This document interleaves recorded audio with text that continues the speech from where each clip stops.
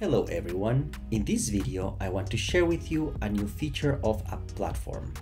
When you visit your app in the DigitalOcean control panel, you can see the most recent activity related to your app, including code pushes and configuration changes that triggered a new build and deploy of your code.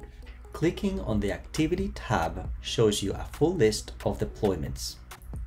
As you can see, some deployments have a link to Rollback. Clicking on it will show you the components that are affected by the rollback. For example, I can see that my current deployment was triggered by the most recent code change. When I click Rollback on the previous deployment, it shows that two components will go back to a previous version of the code. On the other hand, my previous deployment was triggered by a configuration change. So clicking Rollback on the deployment that preceded it will show that the rollback will restore the previous configuration and the previous version of the code.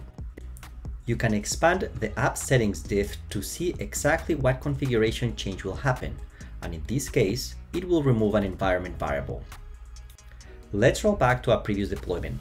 The build should be skipped since it was recent enough, and I should have my app restored quickly. Now the Activity tab shows that the most recent deployment is a rollback. And that's it. Now I can work on a fix with confidence that the code in production works and push and deploy whenever it's ready.